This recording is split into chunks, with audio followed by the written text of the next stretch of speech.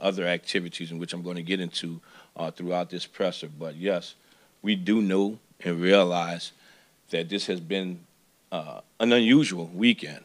We have been doing a great job at suppressing or dealing with crime over the last week. 285 crimes reported last week. We averaged 300, 360 per week. So we were having a great week with regards to addressing crime. But this weekend of violence sure outweighs what we had done all of last week. In each of our areas of concern with regards to crime, you hear me speak to homicide, non-fatal shootings, armed robberies. In each of those categories, we were down last week compared to the previous week. And that is why I defined last week as much of a success up until this weekend. We had 3 homicides and 4 shootings over the weekend, 18 victims of gunfire, 4 of which died since Friday. We had the 5 victims on Bourbon Street, 700 block of Bourbon, as well as 4 victims, including 1 deceased in the 7700 block of Schubert. If you remember last week, we also had several victims in the 1600 block of Iberville, in which the mother turned in her son for that homicide. And again, I want to thank that mother for being that responsible parent and making that difficult decision.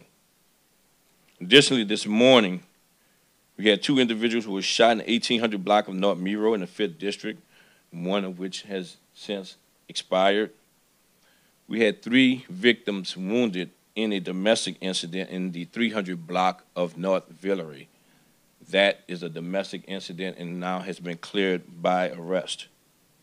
In a couple of these incidents, the Bourbon Street, 700 block of Bourbon Street, as well as the shooting on Allen Street, I want to commend the men and women of the New Orleans Police Department. I want to commend our captains and Chief Thomas on being intentional and ensuring that they are placing their officers in the right areas. So with regards to these 2 particular crimes, the 2 particular shootings, our officers were Johnny on the spot. They were right there in the area when this occurred, in which they actually heard the gunfire. They responded to the gunfire. They called the incident in while responding to it. So that is evident that we are monitoring on a daily basis. We are adjusting our deployment on a daily basis and unfortunately this time it did not deter the criminal activity, but we know that we are able to place our officers in the right areas when need be necessary due to our daily monitoring of what we see in the city of New Orleans. But throughout it all, we have remained engaged. We've arrested 7 last week, 7 individuals for non-fatal shootings. 2 of these shootings occurred last week.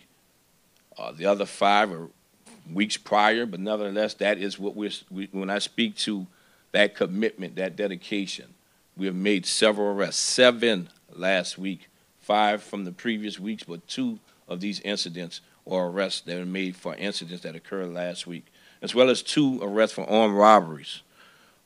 Within the span of 9 hours on Saturday going into Sunday, involving this Bourbon Street shooting, our 8 district officers arrested 3 individuals for possession of a firearm on Bourbon Street, beginning at 5 p.m. or 5:15 on Saturday at Bourbon in Orleans.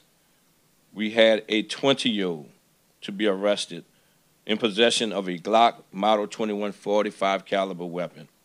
This individual was from Shreveport. At 7:30 that same evening, in the 200 block of Bourbon, we arrested a 15-year-old in possession of a 9mm handgun. He is from Alabama. While responding to the shooting in the 700 block of Bourbon, we arrested a 17-year-old in possession of a 9mm as well. He is from Houma. So the common denominator, the common theme that we're hearing in this is that outsiders are bringing weapons to the streets of New Orleans. And we would not allow that. We do not allow our own citizens to illegally carry firearms, and we will not allow our visitors to do it either. We've also identified another concern. We've had 3 kids to be shot, 3 kids, over the last week.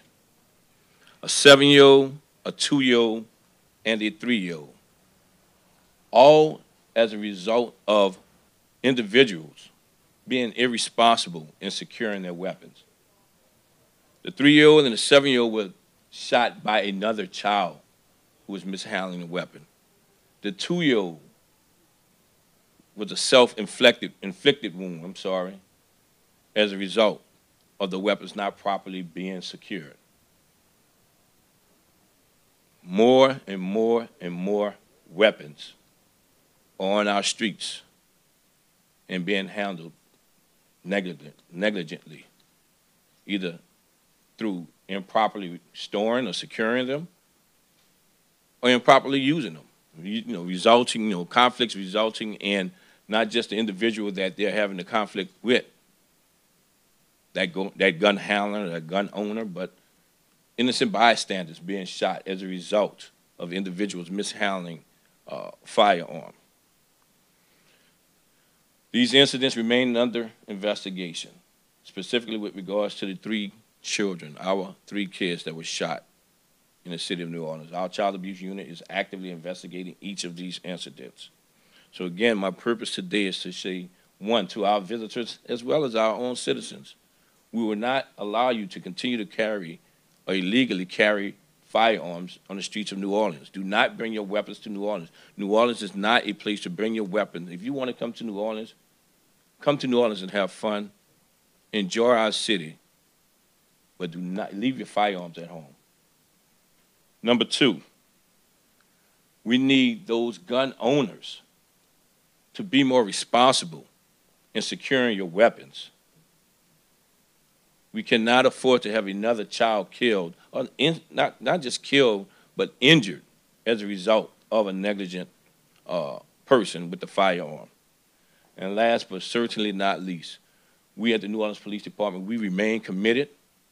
We will continue to monitor. We will continue to adjust. We will continue to do our part in holding individuals responsible when they're doing something illegal. With that, Gary, I'll answer any questions that anyone may have.